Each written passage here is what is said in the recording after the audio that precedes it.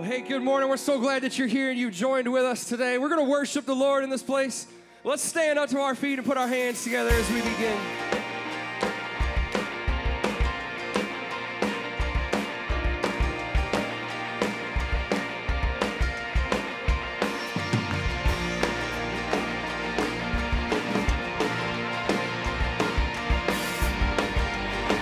Sing, oh, don't lose heart. Oh, don't lose heart, oh my soul, oh my soul. Don't give up, there is hope, there is always hope.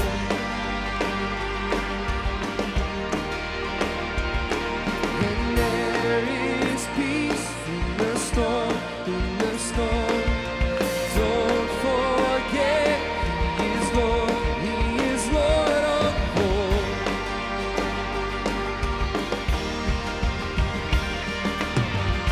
There is a King of glory.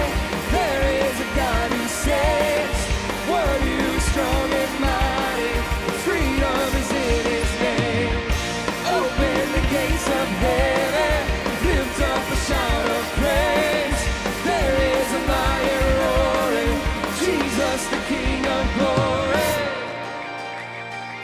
So lift your eyes, standing on, standing on. There is one, only one, where my help comes from. So we lift our eyes and say, there is a King of glory. There is a God who saves. One who's strong and mighty. Freedom is in His name. Open the gates of heaven.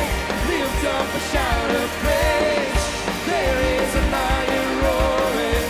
Jesus, the King of glory.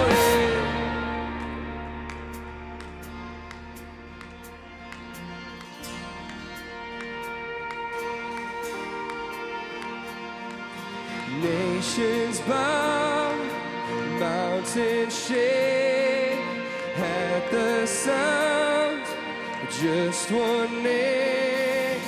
Over all, Jesus reigns. I know, oh, I know. Nations bow, mountains shake at the sound of just one name. Over all, Jesus reigns. I know.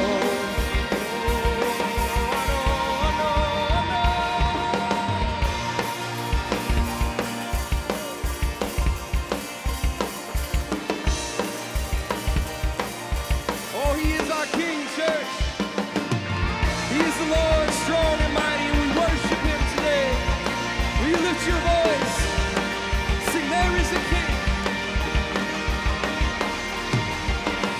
There is a King of glory. There is a God who saves. One who is strong and mighty. Freedom is in His name. Open the gates of heaven. Lift up a shout of praise. There is a lion roaring. Jesus, the King of glory.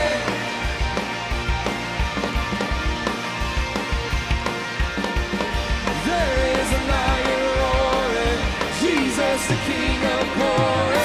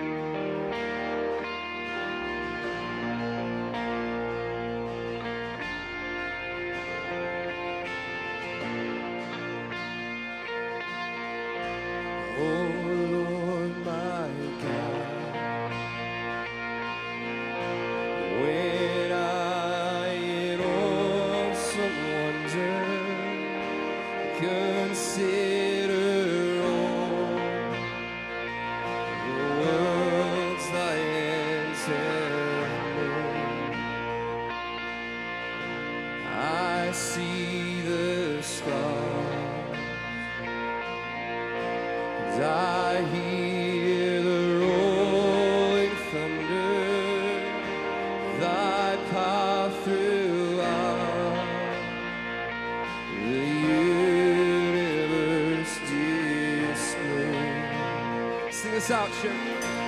This is my song.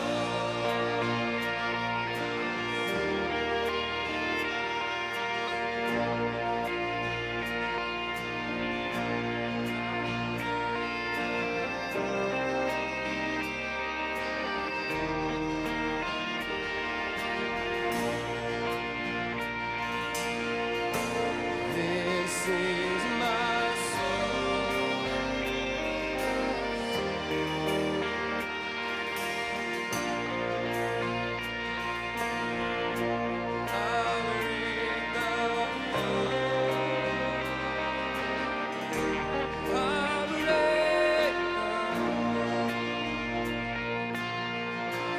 Here when I think that God is Son, not Spirit, sent Him to die, I scarce can take it. And on the cross, that on the cross, my burden gladly buried, He led at night to take away my sin. This is my soul, my Savior God, to Thee. I'll read Thy word. I'll read Thy word. This is my soul, my Savior God, to Thee. I'll read Thy word. I'll read Thy word. When Christ shall come with shout of acclamation and take me home, what joy shall fill my heart. Then I shall bow in humble adoration, and there proclaim, my God, how great Thou art. Then sings my soul, my Savior God, to Thee. I'll read Thy word. I'll read Thy word. This is my soul, my Savior God, to Thee. I'll read Thy word. I'll read Thy word. I'll read Thy word. I'll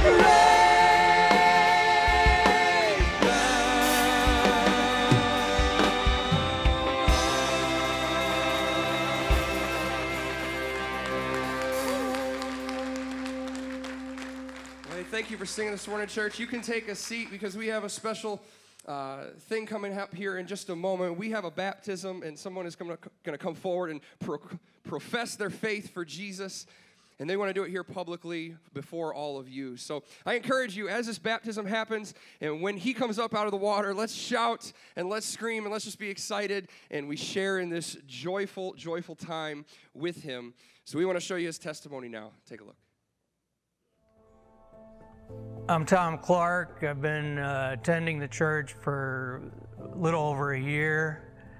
I've recently retired and have been studying the Word more now. Back when I met my wife, say 40 years ago, she led me to Jesus at that time, and we were married, had a boy and a girl, raised our 2 children, following God. Like everyone else, we run into hardships and struggles, adversities at times, and you find yourself not understanding God's plan at times, and started to depend more on myself, my self-determination to get me through where I should have been looking for help from above. In the past, I attended church casually, not every weekend, with my wife, who was a regular attender, and I had always told her that, well, when I retire, I'll have more time to dedicate to God and the church. And I've reached that point, and I want to make that change. Through the study of the Gospels, I feel more of a heartfelt sense of the Word is coming through than it has before. I'd say it was definitely her, and her praise and her singing daily, now that I'm home 24 hours with her, so it has affected me. I want to be baptized today for the renewal of spirit, to praise the Lord and follow Him more in the future.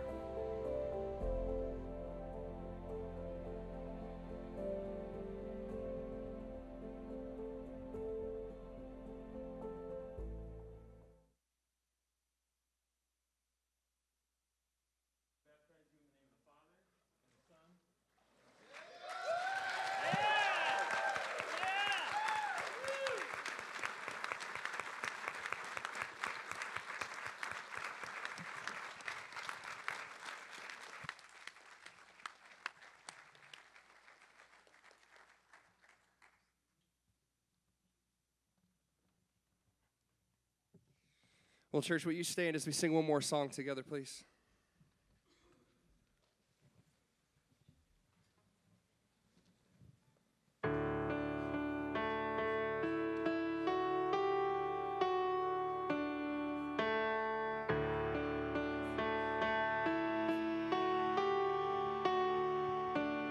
In the darkness, we were waiting, without hope, without love, till from heaven you came running. There was mercy in your eyes to fulfill the law and prophets. To a virgin came the word, from a throne of endless glory to a cradle in the dirt.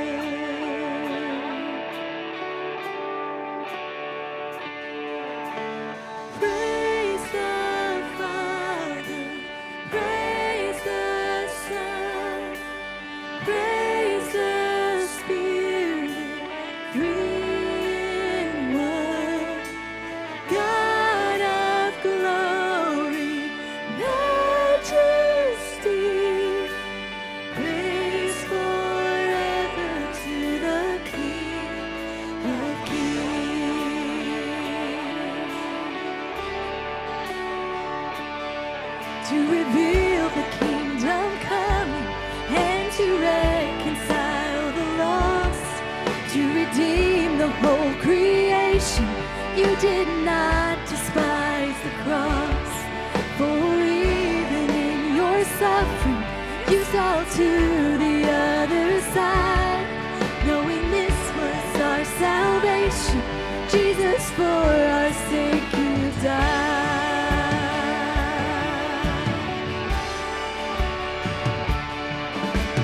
Praise forever.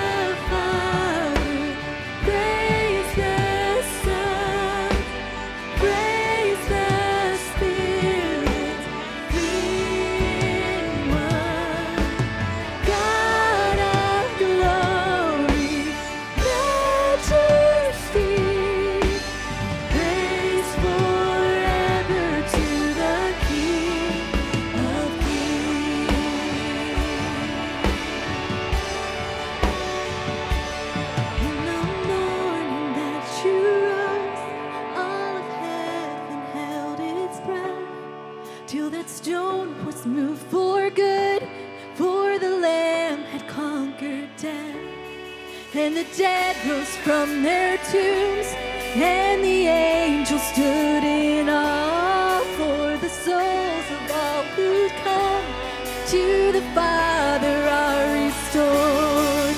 And the church of Christ was born, and the Spirit lit the flame. Now this gospel truth of old shall not kneel, it shall not faint. By his blood and in his name, in his freedom I am free. For the love of Jesus Christ, who's resurrected me.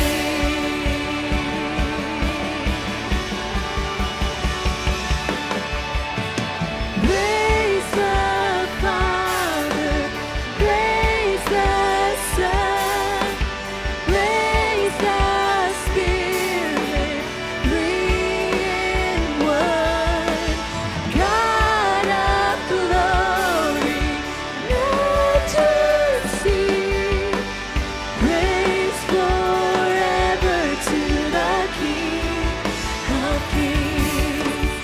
Praise the Father, praise the Son, praise the Spirit, he's three in one. God of glory, majesty, praise forever to the King of Kings. Praise forever to the King of Kings.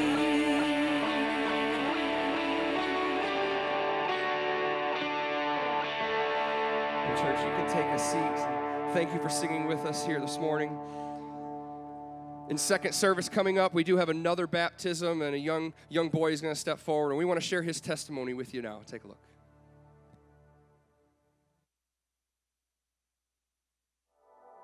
My name is Gavin. I have been going to Bedford Alliance my whole life, and I am 9 years old.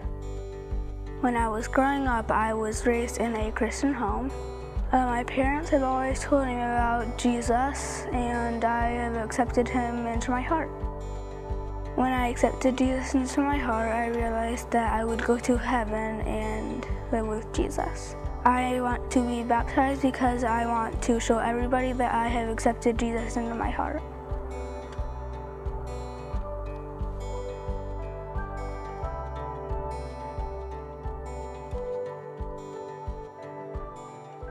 Well, good morning.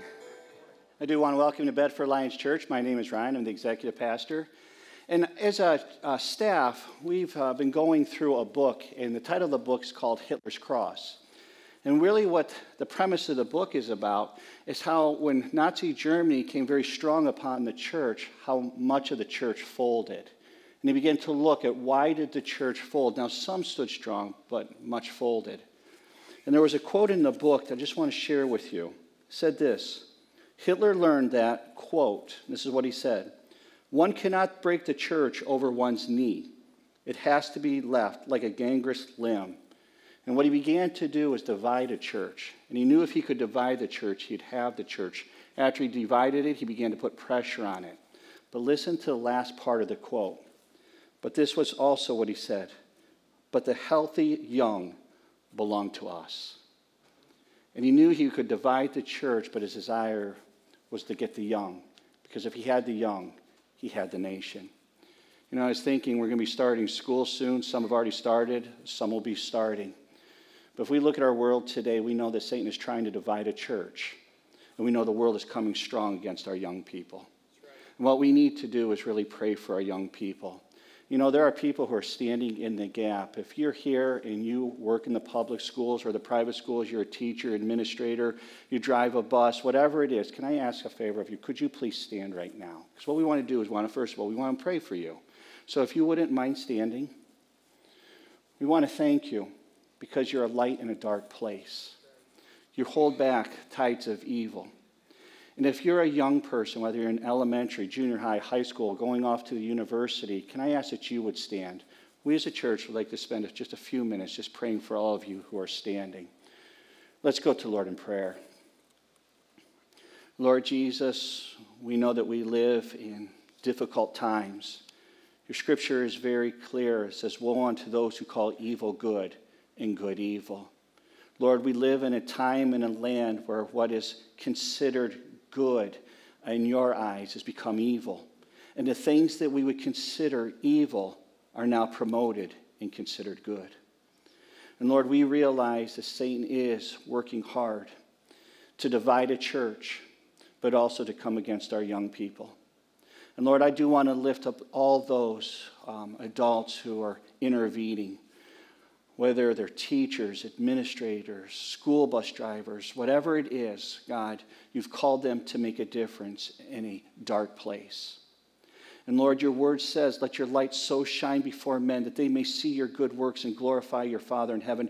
God, I pray that in a very special way, I know that these teachers and administrators have a lot of tension on them right now with what's going on and trying to figure out how to maneuver these very difficult waters. God, I pray that you'd give them wisdom. I pray, Lord, that for those who are discouraged, that you'd lift them up. For those who are struggling with schedule issues, that you would work it through. But God, I pray that you'd be glorified and use them in a powerful way. And God, I want to pray for our young people. Lord, we recognize that Satan is coming hard against them.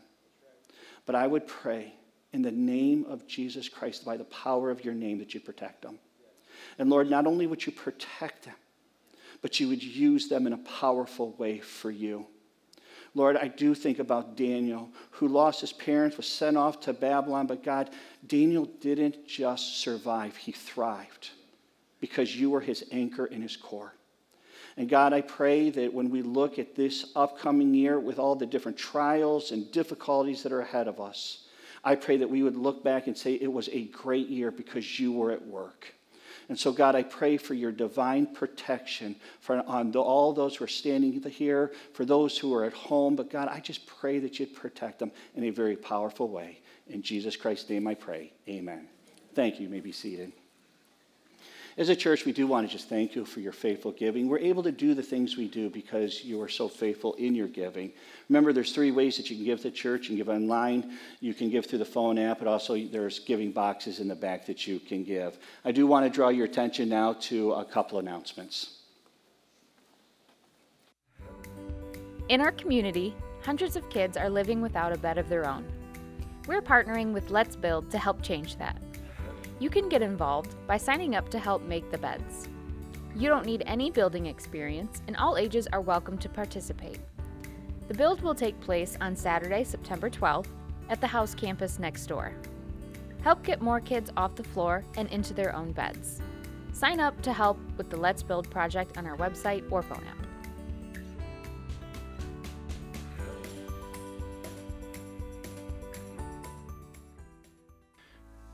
Two of the most painful life experiences include divorce and losing a loved one. If you've gone through either of these 2 situations, we invite you to attend Divorce Care or Grief Share. Both Divorce Care and Grief Share will help you find hope and healing during some of your most difficult days. You'll get to hear from experts on how to move forward with your life and find support from people who know what you're going through. Divorce Care and Grief Share will begin in September. We have 2 divorce care groups. Men will meet on Monday nights and women on Wednesday nights. Grief Share will meet on Friday nights. Don't try to go through these situations alone. Visit our website for more information and sign up to attend Divorce Care or Grief Share. Well, I do want to let you know there are sermon notes available out in the foyer. As you come in, you can pick one up. If you need one, you can feel free to go out and get it at any time. And also on the back is some information regarding these different ministries that are available to you. Next week, we will be celebrating communion together as a church family, and we will do it as we did before. The elements will be set up on a table out in the foyer, so when you come through, just please pick up your own element. That way, we're trying to practice as much as possible the social distancing for you. Also on October 25th, we are having scheduled another baptism, people wanting to be baptized. So if you haven't been baptized, you'd like to take that step in obedience, please contact the church office and we can set that up so we can plan your testimony or videotape your testimony. Unless you're under a rock someplace, you know that Hurricane Laura hit Louisiana. And I heard on the news that they estimate that a million people have lost power. 1 million people. You know, several years ago in the middle of winter, we had a severe ice storm, and I remember our power was knocked out for a while as well. And in the short term, we had a little generator, and that worked out okay, but it went through a lot of gas, and it only ran a few items at a time. And so it was okay, but in the long run, it wouldn't have lasted very long. And I confess to you that as I hear that on the news, I look back at that situation, that I often take electric power for granted. If I go over and flip on a switch, I expect the lights to come on. If it's hot like it's been this last month and I go over and I adjust the thermostat, I expect the air conditioner to come on and keep me cool. In the winter, I go over and adjust the thermostat, I expect the furnace to kick on and keep me warm. You know, so when this ice storm hit, it gave me an attitude adjustment for the electric company. Many of you have had a similar experience. We just take these things for granted until they stop. Now, I've been a Christian now for almost 40 years, and I confess to you, sometimes I take the Holy Spirit for granted. And so today, I want us to consider making an attitude adjustment about the Holy Spirit. An attitude adjustment about the real power that's available to us. In the Gospel of John, chapter 14 and 15 and 16, we see there's answers to two simple questions. The two questions about the Holy Spirit. And the question number one is, who is the Holy Spirit? Who is the Holy Spirit? Well, the simple answer is the Holy Spirit is God. In John chapter 14, verse 16, this is Jesus said, "And I will pray the Father, and he will give you another helper, that he may abide with you forever." In John chapter 15, verse 26, it says, Jesus again says, "But when the Helper comes, who I shall send to you from the Father, the Spirit of truth who proceeds from the Father, he will testify of me." In John chapter 16, verse 7, again, Jesus said, "Nevertheless, I tell you the truth. It is to your advantage that I go away. For if I do not go away, the Helper will not come to you. But if I depart, I will send him to you." You see, the Holy Spirit is God, but Jesus specifically calls him the Helper. The Helper is the one designated by Jesus himself as an equal to himself. Folks, understand, the Holy Spirit is not some cosmic force. The Holy Spirit is God. And that is affirmed to us over and over again in the Scriptures and in several different places. In Acts chapter 5, we see a dynamic ministry of the Holy Spirit. You know, George MacDonald wrote that half of the misery in the world comes from trying to be what one is not. Isn't that true?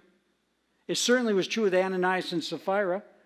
Ananias, his name means God is gracious, but you know what he learned? He learned God is holy. Sapphira means beautiful, but we see that her heart was ugly with sin. In Acts chapter 5, what has happened is Barnabas had some property, sold it, he gave all the money to the church, and we could just imagine how the people were affirming him and thanking him. And Ananias and Sapphira, they had some property. They didn't have to sell it. They chose to sell it. And once they sold it, they could do whatever they wanted with the money. They chose to keep some of the money for themselves, but to tell everybody that they gave it all to the church. In Acts chapter 5, verse 3, it says, "But Peter said to Ananias, 'Why has Satan filled your heart to lie to the Holy Spirit and keep back part of the price of the land for yourself? While it remained, was it not your own? And after it was sold, was it not in your own control? Why have you conceived this thing in your heart? You have not lied to men, but to God.'" Lying to the Holy Spirit is lying to God. And we know that God immediately struck Ananias down. Now, his wife wasn't there, but she had already agreed with her husband to do this. And a little bit later, she comes in verse 9, it says, "Then Peter said to her, 'How is it that you have agreed together to test the Spirit of the Lord? Look at the feet of those who have buried your husband. They're at the door, and they will carry you out.'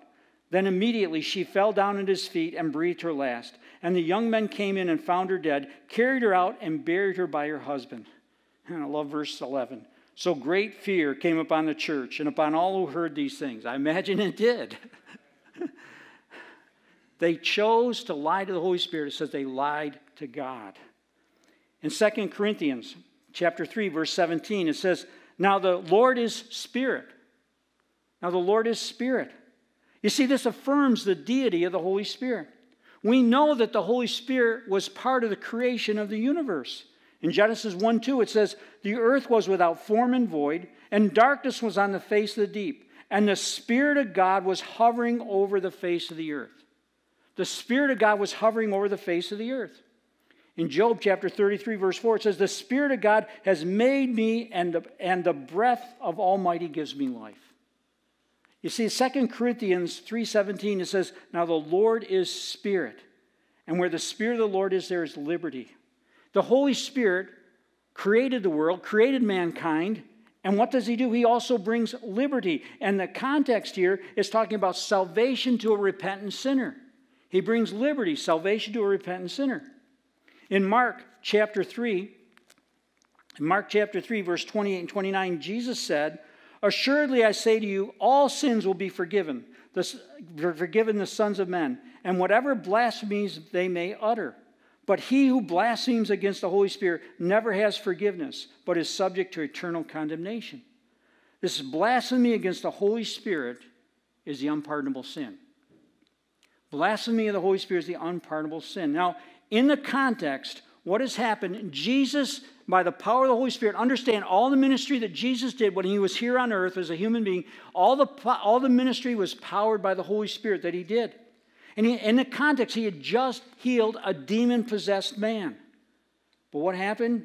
We see the religious leaders, what they said here in verse 30. It said, he, referring to Jesus, has an unclean spirit. Understand what is happening here. The religious leaders were attributing the ministry that Jesus did to Satan, not to the Holy Spirit. And to attribute the work of the Holy Spirit to Satan is to blaspheme the Holy Spirit. Today, it's a defiant, hostile attitude against the saving power of Jesus Christ. It is a willful, persistent attitude of unbelief. I will not believe, I will not believe. I choose to ignore, reject what Jesus offers as a free gift. That is what it's talking about here. But it's a line that only God knows. And we look back in the Old Testament, and remember when Moses went and confronted Pharaoh, let my people go? And the Bible says God hardened his heart. Or it says Pharaoh hardened his heart, Pharaoh hardened his heart, Pharaoh hardened his heart. But the fourth time it says God hardened Pharaoh's heart. Folks, we don't know where that line is. Only God knows where it is. But we do know that as long as a person is living, there is hope. And that's why we need to be praying for the scales to come off their eyes, the calluses off their heart, and that the Holy Spirit would allow the gospel to penetrate their heart and their mind, and they would come to saving knowledge of Jesus Christ. You see, the unpardonable sin is blasphemy against the Holy Spirit. Now, in John chapter 14, chapter 15, chapter 16, Jesus referred to the Holy Spirit. First of all, he called him a healer, but then he also used the pronoun he or him. Understand, the Holy Spirit is a person. He has three essential elements of personality. First of all, he has intellect. He has intellect. In Romans chapter 8, verse 27, it talks about the mind of the Spirit. The mind of the Spirit. In Isaiah chapter 11, verse 2, it says, the spirit of wisdom and understanding. The Holy Spirit has intellect. The Holy Spirit not only has intellect, but he also has emotions. In Ephesians chapter 4, verse 30, it says, do not grieve the Holy Spirit. Do not grieve the Holy Spirit. Isaiah chapter 63, verse 10 says, but they rebelled and they grieved his spirit. We understand a person can be grieved, and the Holy Spirit can be grieved. And the third element of a personality is will. Now in 1 Corinthians chapter 12, verse 11, in the context, it's talking about spiritual gifts. And so what he says here in 1 Corinthians chapter 12, verse 11, says, but one and the same Spirit works all these things, distributing to each one individually as he wills. Folks, all spiritual gifts are given by God the Holy Spirit, who distributes, notice what it says, as he wills. And so when you and I complain or grumble that we don't like the gift we have, or we want some other gift we don't have, understand we are complaining about God's choice. It is the Holy Spirit gives as he wills. Now, because the Holy Spirit is God, when you and I come to that point where we recognize we're sinners, we repent of that sin. Repentance, remember, biblical repentance is not only asking God to forgive us, but it's turning and going a different direction. It's no longer doing what our selfish desire wants, but we want to follow Jesus, be obedient to him. And when we confess with our mouth that Jesus is Lord, believe in our heart God raised him from the dead, we're saved. And when we do that, God the Holy Spirit comes and lives in us. So what is the Holy Spirit? It's God in us. God in us. In Romans chapter 8, verse 9, it says, "But you are not in the flesh, but in the Spirit, if indeed the Spirit of God dwells in you. Now, if anyone does not have the Spirit of Christ, he is not his." In other words, if you don't have God the Holy Spirit living in you, you're not a Christian. You're not born again. Folks, we need to realize that the Holy Spirit does not have any weight or measurement. It has no size or shape. It has no color. It has no extension in space. But he exists as surely as we know electricity exists. And electricity uses power lines to distribute its power. But God, the Holy Spirit, uses Christians to distribute his power. You see, without the indwelling of his Holy Spirit, we would not be able to serve the Lord in this present world. Now, the Scripture is pretty clear about what we're supposed to do. For example, in Galatians chapter 5, verse 16, it tells us specifically, as Christians, we're to walk in the Spirit. We're to walk in the Spirit. What does that mean? It means a daily habit of continual obedience, doing whatever God told us to do. We're to walk in the Spirit. In Philippians chapter 3, verse 3, it says we're to worship in spirit. That word worship in the original language means to render respectful spiritual service. We're to walk in the Spirit. We're to worship in the Spirit. And in Acts chapter 1, verse 8, we see that we're supposed to witness in the Spirit. To witness in the Spirit. You see, the Holy Spirit leads us to the right person. He gives us the right words to say that we could see the right results.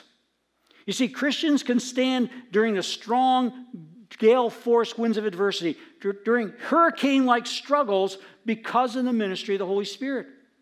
That's God's gift to us. You see, the evidence of his presence is the fruit in our lives. Remember, we spent earlier this year, we looked at the fruit of the Spirit: love, joy, peace, patience, kindness, goodness, gentleness, faithfulness, self-control. You see, the evidence of the Holy Spirit in our lives is this fruit. Now, I don't know about the rest of you, but when I watch the world news, it gets very depressing. I remember many years ago, this news story was on about this couple that had retired. They were going to live out their dream. Their dream was to buy this big sailboat, fill it full of Bibles. They're going to sail around the world, and every place they stopped, they were going to give away these Bibles. What a great dream, huh? Isn't it a great thing they'd be able to retire and have this kind of money to do this? And what happened?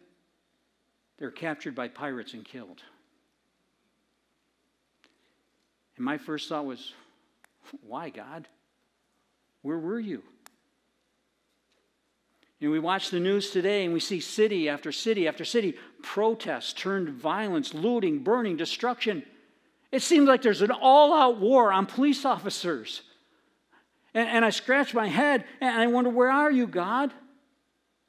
And as I think this through, it brings me to the second question. What does the Holy Spirit do? Where are you? Why aren't you doing something? What do you do? Well, again, in the Gospel of John, chapter 16, verse 8, it tells us specifically what the Holy Spirit does. It says that when he, talking about the Holy Spirit, has come, he will convict the world of sin and of righteousness and judgment. The Holy Spirit is the one who convicts the world of sin. Now, it's important that we understand this word world. The world has three different uses in Scripture. It can be talking about the created world, the earth. In John chapter 1, verse 10, that's what it's talking about, this physical planet that we live on. The word can be used for humanity. In John 3:16, for God so loved the world, talking about human beings. Or it can refer to those who oppose God, as it does in John chapter 15, verse 18, and John chapter 16, verse 8.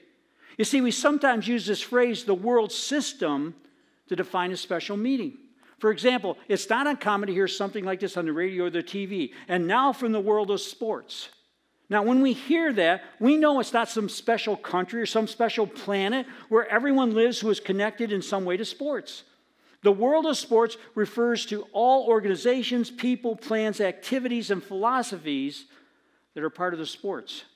You see, some of these things are visible, but some are not. But all are organized around one thing, sports. You see, the world, from a Christian point of view, involves all the people, plans, organizations, activities, philosophies, and values that belong to a society without God. Now, some of these things may be very cultural, some may be very corrupt, but all have their origins in the heart and mind of a sinful man and promote what sinful man wants to enjoy and accomplish. You see, as Christians, we must be careful not to love the world. Remember 1 John 2:15 says, do not love the world. Do not love the world or the things in the world. In Romans chapter 12, verse 2, it tells us not to conform to the world, but we're to be transformed. How? Transformed by the renewing of our minds as we read God's word and allow the Holy Spirit to speak to us. We're to be transformed.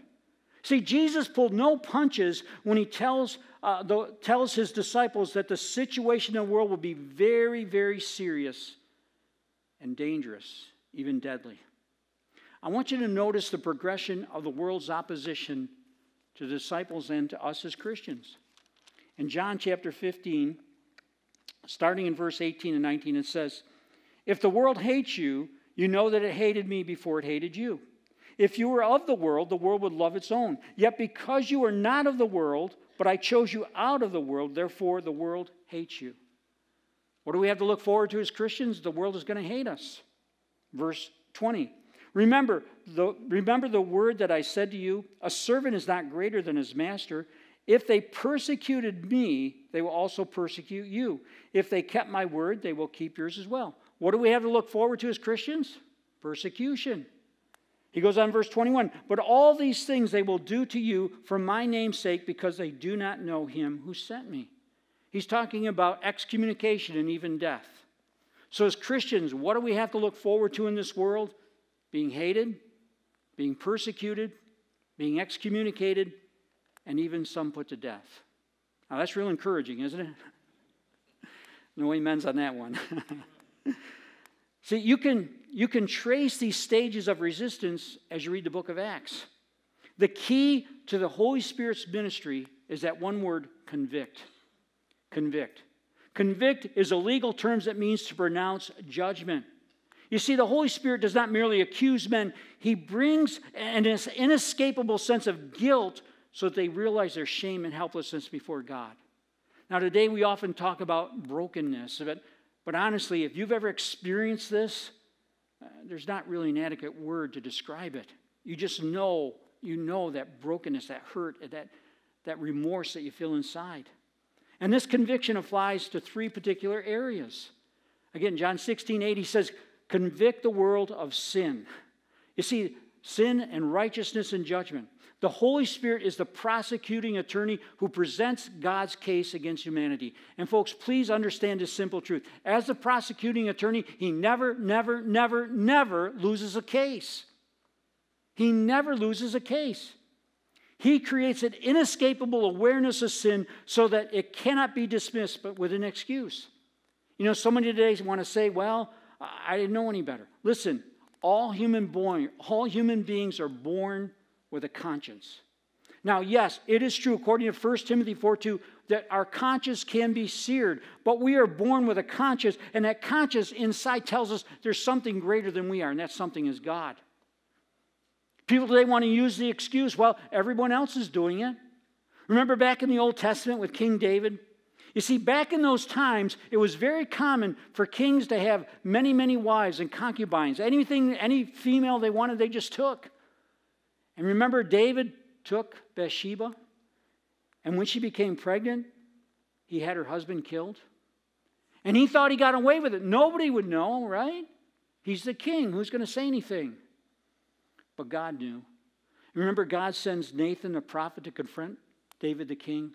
And Nathan uses this great story about a man with many, many sheep and a poor man with just one poor lamb. And how the rich man took the poor man's lamb. And David was infuriated. He couldn't believe it.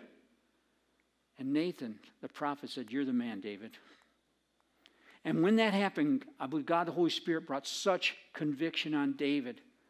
We know that because he wrote in Psalm how he felt. In Psalm 51, verse 4, he said, against you, talking to the Lord, against you only have I sinned and done what is evil in your sight. Conviction by the Holy Spirit. You see, the Holy Spirit comes to convict the world of sin. And notice what it says here in verse 9. In John chapter 16, verse 9. Of sin because they do not believe in me. You see, the word sin here is not a general sense. It's not a casual indifference or opinion, but specifically unbelief in Jesus Christ. It's total rejection of God's message and God's messenger. You see, a human court can convict a man of murder, but only the Holy Spirit can convict a man of unbelief. In Matthew chapter 12, verse 31 and 32, it says, Jesus speaking said, therefore, I say to you, every sin and blasphemy will be forgiven men, but blasphemy against the Spirit will not be forgiven men. Anyone who speaks a word against the Son of Man, it will be forgiven him. But whoever speaks against the Holy Spirit, it will not be forgiven him, either in this age or the age to come. Again, talking about blasphemy, the unpardonable sin, blasphemy of the Holy Spirit. You see, someone never exposed to Christ's divine power and presence might reject him in ignorance and forgiveness, assuming unbelief gives way to genuine repentance. We see that in the life of the Pharisee named Saul of Tarsus. He could be forgiven for speaking against the Son of Man and persecuting his followers because Saul's unbelief stemmed from ignorance. And we know that later, after he was saved, he was transformed to the Apostle Paul and a great leader in the church. In 1 Timothy 1:13, it says, admitted to being a blasphemer. Those are what Paul was saying. I recognize this is what I did. This was wrong. But God in His grace forgave me. You see, it is those who know Jesus Christ's claims are true and reject Him anyway that sin against the Holy Spirit. Because the Holy Spirit makes Christ known to us. To reject this truth is to blaspheme the Holy Spirit. No forgiveness was possible for the Pharisees who witnessed Jesus' miracles. They stood there. They saw the miracle. They saw the healing. And then they claimed it was the work of Satan. See, today, many do not want to believe in judgment. Why? Remember last week? Beliefs determine what? Oh, you let me down. Thank you. The beliefs determine behavior. Beliefs determine our behavior. So, too many today do not want to believe in judgment. We want to believe that we can do whatever we wish with no consequences. And sometimes we're encouraged by this because we look at it and it doesn't seem like God judges immediately. At least not like He did with Ananias and Sapphira. And we look at it, it seems that God allows these sins to go unpunished. Remember, it was Dr. Billy Graham who said if God doesn't punish America, He's going to owe Sodom and Gomorrah an apology. And so we look at this and we see it's true. God often does not visit His judgments on a sinner immediately. That doesn't happen. Evil often seems to go unpunished. Why? Because our God is long-suffering. And I am so thankful He is, because if He'd have punished me like I deserved, I would not have known Jesus as Lord and Savior. There are people all around us who are facing a Christless eternity suffering in hell, and it's our job, our responsibility, our privilege to share the gospel with them. And how do we do it? First, we're praying for them, that the scales will be removed from their eyes, the calluses from their heart, and then that God, the Holy Spirit, would lead us to say the right words at the right time to the right person to see them come to know Christ as Lord and Savior. Our God is long-suffering, but make no mistake about it. His judgment is coming. And Peter makes that same point concerning false teachers, showing that God judged the fallen angels. God judged the world at Noah's time. God judged the cities of Sodom and Gomorrah. In 2 Peter chapter 2, verse 9, it says, the Lord knows how to deliver the godly out of temptation and to reserve the unjust under punishment for the day of judgment. For the day of judgment. For 3 years, Jesus had been there to protect the disciples from attack. He's preparing them. He's going to leave now. And so the Holy Spirit is going to come and empower the church.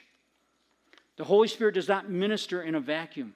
Just as God the Son had to have a body in order to do His work, so the Holy Spirit needs a body. And you know what that body is? The body is the church. It's you and me. It's you and me. We are the body of the Holy Spirit. And John, again, back in John chapter 16, in verse 8 and verse 10, it says, and when He comes, He will convict the world of sin and of righteousness. Verse 10, of righteousness because I go to my Father and you'll see me no more. The word righteousness here is God's absolute standard. All thought and action must be compared to God's absolute standard. You see, most people want to compare themselves with someone who doesn't even measure up to our level. For example, as a husband, I might want to compare myself with someone who is a wife beater. And I look at him, and then I can tell my wife, I can strut around like a banty rooster, Hey, honey, look how good you are. You got me as a husband, right? You see, if I compare myself to him, I'm really good, man. You got a real catch there, babe. But I can't do that. What am I supposed to do? I'm supposed to compare myself to Jesus. What did Jesus say? Husbands, love your wife as Christ loved the church. When I look at that comparison, I think, what a slug in a ditch I am. I've missed the mark. God, forgive me. Help me to be that kind of loving husband. But you see how we do that? We want to compare ourselves with someone who makes us look good, but God says we're supposed to compare ourselves to His absolute standard. You see, there must be an awareness of the holiness of God before a person realizes his or her own deficiency. Those who believe the Spirit's testimony about their sinfulness and Christ's righteousness and respond in genuine faith are instantly clothed with God's righteousness. That's what the Word tells us.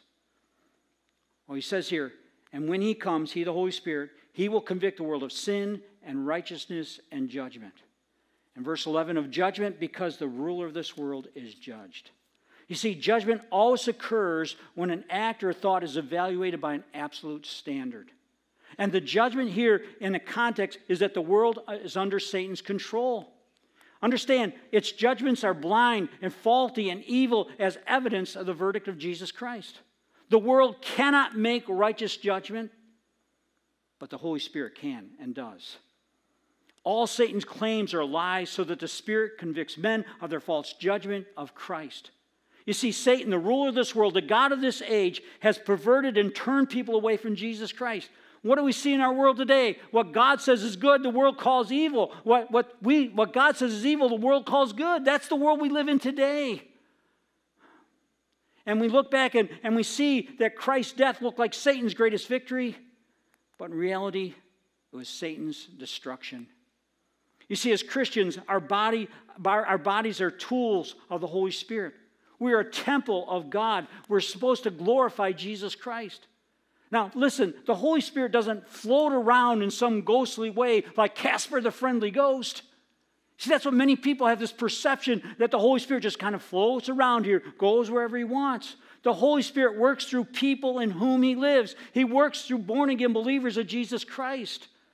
Now, do you realize that the privilege and the importance of praying for someone in need? Praying for our international workers?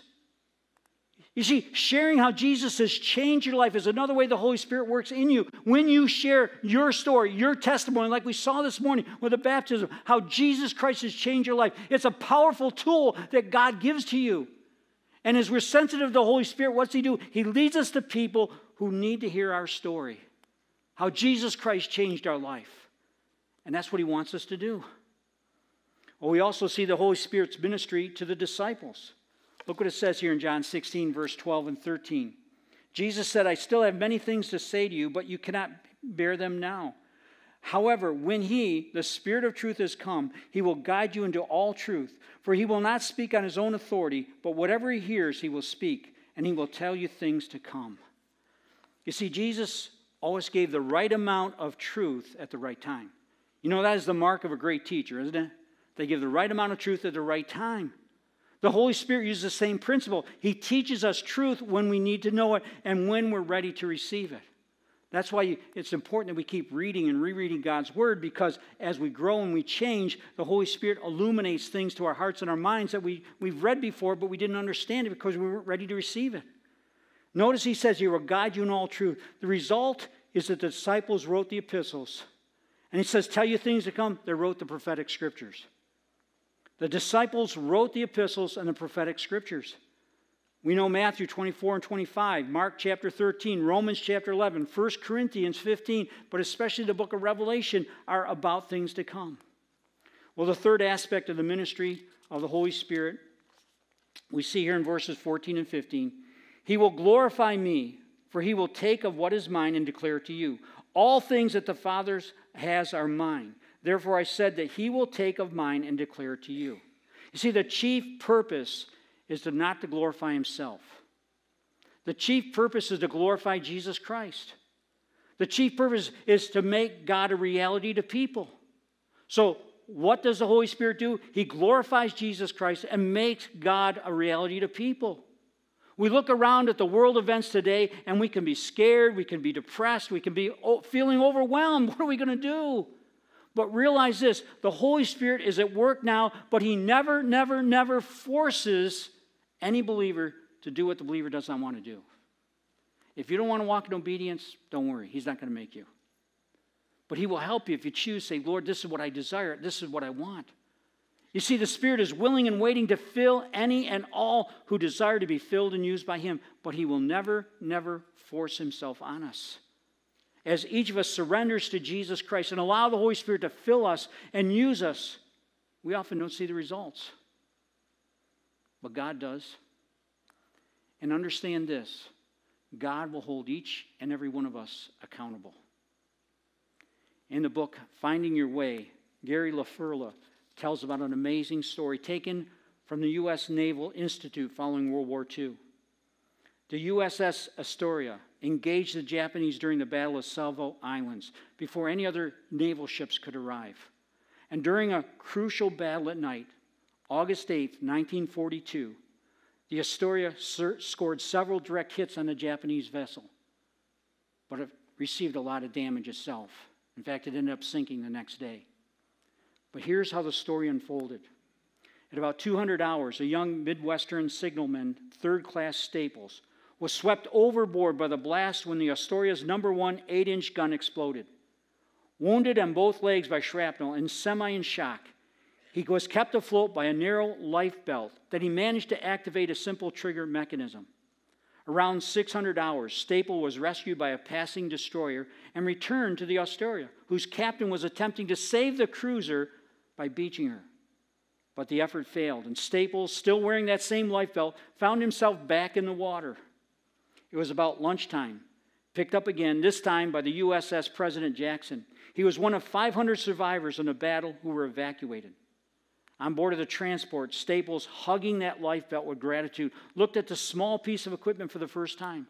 He scrutinized every stitch of the life belt that had served him so well. It had been manufactured by Firestone Tire and Rubber Company in Akron, Ohio, and it bore a registration number that he memorized. Given home leave, Staples told his story and asked his mother, who worked at the Firestone plant, about the purpose of the number on the belt. She told him that the company insisted on personal responsibility for war effort and that the number was unique and assigned to only one inspector. Staple remembered everything about the life belt, and he quoted the number. And there was a moment of stunned silence in the room. The mother finally spoke up and said, "That was my personal code that I affixed to every item that I was responsible for approving." We can only imagine the emotions in the hearts of a mother and a son as they pondered her responsibility so many years ago and the impact it had upon her son. You see, the threads had come together in an inescapable way. The one who gave him birth and whose DNA he bore gave him rescue in the swirling waters threatening to take his life.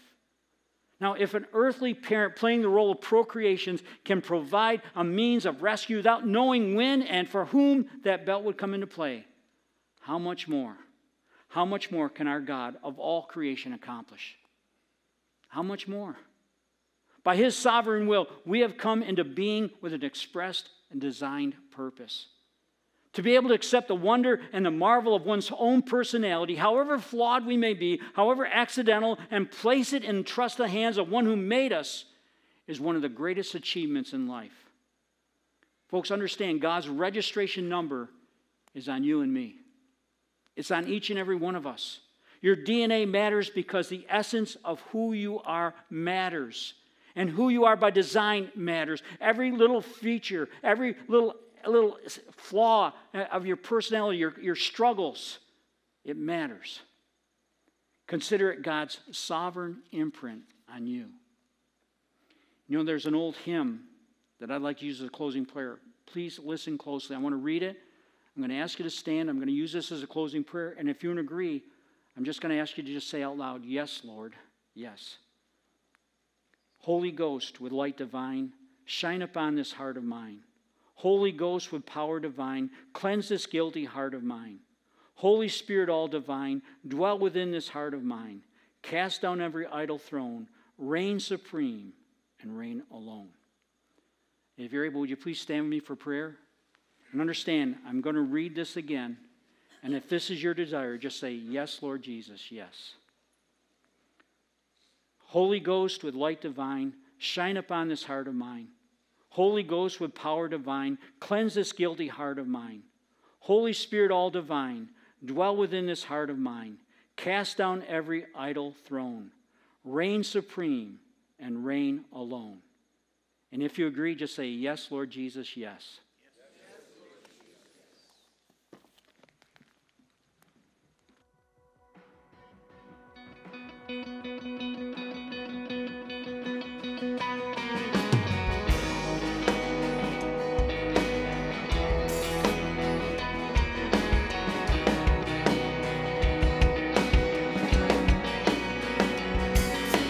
Christ is my reward, is all my devotion.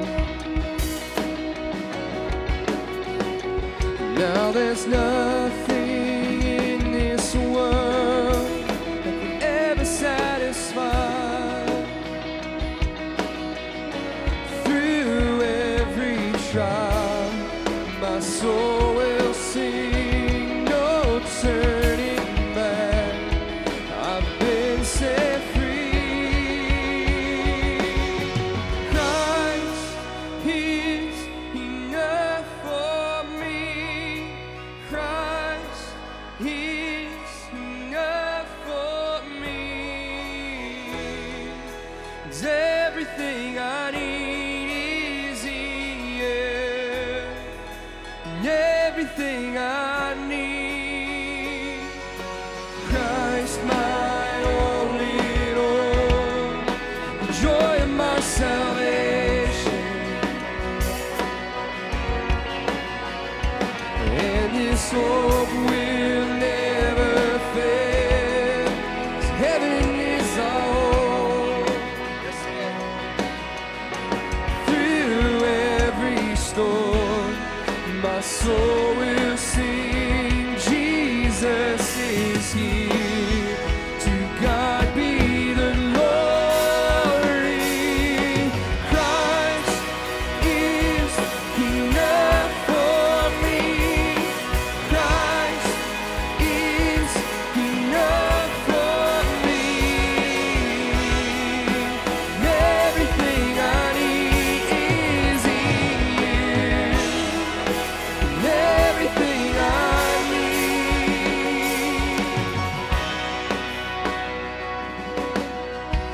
church, will you stand and declare this morning, that I have decided to follow Jesus. I have decided to follow Jesus. No turning back, no turning back. I have decided.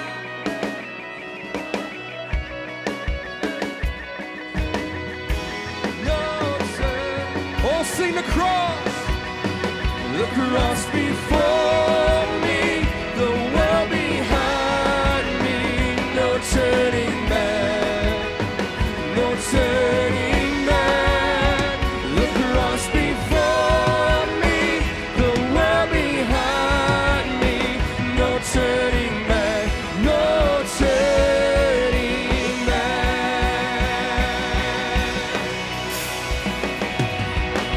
Christ is enough.